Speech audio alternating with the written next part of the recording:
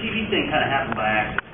So I always approach weather from the science part first. The TV part's kind of like, that's kind of like the icing on the cake. I get to share what I've been doing all day with the people at home.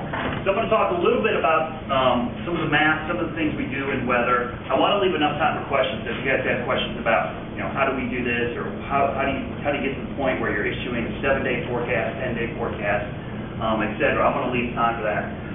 I get questions about where I buy my pie, about shows on NBC. I hear them all. Normally the little kids, I do school talks for like elementary, they all want to know how much money I make and what kind of car I drive, and if I've ever been in a tornado, which I have. I chased tornadoes for 2 years, so that's a whole other subject matter. But you can ask me about that if you want to as well. But the main reason I'm here today is talk about meteorology and math. And a couple of the basics I'm going to go over here are going to be observations, numerical modeling, data collection, interpretation, conversion, and forecasting. And you're probably asking, why is forecasting at the bottom? Well, before I even get to the forecasting part, there's a whole bunch of stuff you have to go through. And one of the interesting things about my job is, because I'm on TV, people see that 2 minutes and 30 seconds during 6 o'clock news. That's just like the smallest little segment of my day. It's like the icing on the cake. It's the easiest part of my job, believe it or not. The hardest part is getting to that point at 6:17 or 11:18 or 5:15 or 5:45, depending when you watch. We're on all night, 4 to 6, and then 11 o'clock. But getting to that point of forecasting the weather is really the hard part of my job. And it starts early in the morning, looking at a lot of information. I'm going to talk about how we get that information, some of the math that goes into it, some of the equations. I'll throw only one equation out today, I promise, just one. Because if this was a real meteorology course, it would be a ton of math. Because my degree is actually in meteorology. We call it atmospheric science at Ohio State. To get to that point, you had to take all the prerequisites you need for an engineering major. So you took up to calculus 3 and then differential equations. So I took more math in college than I took all of high school. And it was amazing. Just so you know, I didn't like math until I got to high school. I hated math. But once I figured out there was a way to figure out the weather using it, I started to like it a lot more. It just goes to show you, once you have a good use for it, it becomes a lot more enjoyable. So the first thing, observations. This is surface observations. And what I mean by observations, we're talking about weather stations. We're collecting weather information from the surface first. This is this morning's map of all surface observations in the United States that were plotted at one time. Now, there's probably about 8,000 what we call official weather stations. These are airports, like Hickory's got one, Lenore's got one, Statesville. But there's also supplemental data. You have your personal weather station. If you're really hardcore to this, if you get a personal weather station, you can put it online. You can actually help supplement the data. We call those MADIS or co-op observers. That information will help get fed in to the models as well. So this information is important for calculating future weather and knowing what's going on presently. So that's the surface observation, very, very important. But one thing that people always forget about when they watch the weather, it's not all down here at the ground. There's a lot of stuff going on above our heads. The troposphere is where all the weather happens. And that could be from, depending on the time of year or the setup in the atmosphere, that's from down at the ground up to 40, 50, 60,000 feet. It fluctuates all the time. It's not a static thing. The stratospheric level lowers and goes up all the time based on the temperature. If you want to go to the shallowest part of the atmosphere, to the North and South Pole. That's why the ozone hole is so important in those parts of the world, because the atmosphere is very narrow. The colder the air is, the thinner the atmosphere. And we'll talk more about why that's important as well. But weather balloons are vitally important. This is a weather balloon. We still launch these twice a day all over the world. And this is inside what we call the sounding building. We call these soundings because they're going to take an atmospheric profile once they're launched. That's a hydrogen-filled latex balloon. It's attached to a cord, has an orange thing on it, that's a parachute. And then that white box, that's called the radiosonde. There's an instrument in there that basically will transmit the dew point, relative humidity, temperature, pressure, and then based on the movement of the whole thing, it'll give us a wind speed and direction.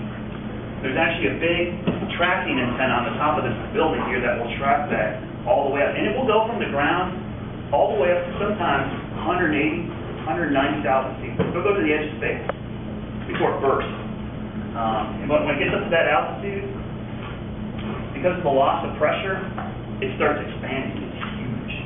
And it starts flattening out. And when it gets huge and starts flattening out, it starts looking like a flying saucer. And that's why airline pilots will always see these and think they see flying saucers. Because they will get up. That thing's meant to stretch. It'll be as big as that building at one point before it breaks.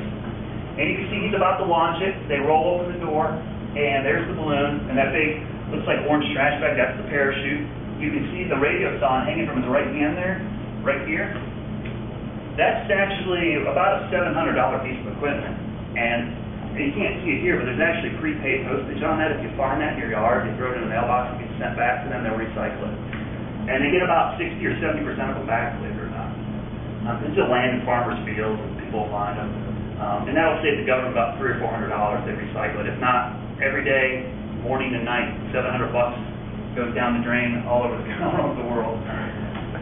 And that's its launch. So you can see there's the balloon, there's the parachute, and there's the radio sonar. And the time from launch to burst could be 2 hours. The whole time it's sending data back. Now, I have good friends that work for the National Weather Service, and one of the cool things they do, they have these running chart where they all try to see who can get the balloon to go the highest before it breaks. And so they'll have like the record book of like, it burst at 190 or 180. And so that's your goal every day, is to try to get high. And depending on turbulence or the jet stream or how thick the atmosphere is, they may burst at 60,000 feet. Sometimes they burst right away, and then you get garbage data. Sometimes it goes way up. And if it gets up to a certain altitude, it may hang out there for a while. Just got to think about, we all think it's going to go up to the jet stream and get taken off, but once it gets past the jet stream, you get up towards the stratosphere, there's no wind at all. It'll just sit up there and like kind of meander. So in the jet stream, we'll take it long distances, but then it will go through the jet stream and then it will hover. So what you'll see a lot of times, you'll see the thing go up, the map, it'll go up and get blown east with the jet stream, then it'll get above the jet stream, and it'll just sit there and kind of meander around for a while. But the upper air stations aren't spread out nearly as much as the surface stations, because it's expensive. I would love for us to launch weather balloons all over the country 3 or 4 times a day. Now, if there's severe weather, sometimes they'll do a special sounding. They'll launch a balloon. If they think there's going to be severe weather today, let's say in Amarillo or out in Oklahoma City or up in Goodland, Kansas, they will launch a special sounding at 1 or 2 in the afternoon to get a good sampling of the atmosphere. So those are the only upper air stations, and that's the United States. They're launched all over the world, though. It's 0Z and 12Z, which is Zulu time. Now that we're on daylight saving time, that's actually 8 and 8. So it's 8 a.m. and 8 p.m. every night. They're launched. But how do we supplement that data? There's big holes. Well, line is the freezing level, 0 degrees Celsius or 32 degrees Fahrenheit. Once you get up to this red, that's minus 20 Celsius. That's really cold. You're getting super cooled water at that altitude. And what's super cooled water? It's water that's occurring below the freezing level. You can have water actually exist below freezing if the pressure is low enough. And what happens in super cooled water is kind of neat because as soon as it touches a solid object, it crystallizes instantly. This is how rime ice forms. Ever been to the mountains? See how the top of the mountain's all covered in ice when a cloud blows by? That's super cooled water droplets in the cloud freezing out the trees instantly. Call them rime ice. Happens at Grandfather Mountain all the time. So up here, you'll get that super cooled water, and that super cooled water will start hitting other things, and they'll freeze into ice pellets. Eventually, that ice pellet gets blown up to the top, sinks down to the bottom, will get wet, get blown back up, freeze again. That's how the hail process starts. And depending on how strong this updraft is, the hail will get bigger and bigger. Until it's so big that updraft's not strong enough to hold it up, the gravity just takes over. So you can actually directly measure how strong that updraft is by the size of the hail piece. Pea-sized hail, 60 to 70 mile an hour updraft. Baseball, 150 miles an hour. So you can actually calculate pretty easily. And our software, our software in Doppler radar will run algorithms to tell us this information. So think of the calculations that are going on in this instance. The radar is telling me the freezing heights. I know what's going on at the surface. I'm plugging in surface data. The computer's then going to analyze, run an algorithm, a hail algorithm, to tell me, okay, the hail should be this size at 10,000 feet, but it's going to melt a little on the way down. And it should be this size by the time it hits the ground. So we can get a really rough estimation of how big the hail is. You can get cool-looking shots like this cross-section. This is a storm. This is the Dallas, Texas tornado, 2 weeks ago now, I guess it is. Here. Remember that weather balloon was going up. As it's going up, it's going to make a line. This is the temperature profile of the atmosphere. This is the dew point temperature with height. And you can see here, these are in tens of thousands of feet. And then over here is the wind speed and direction. So this was actually from this morning, 11C, from the NAM model for Charlotte. And you can see we had a huge inversion, which is kind of cool to look at. It was just above 10 degrees Celsius, about 11 at the ground.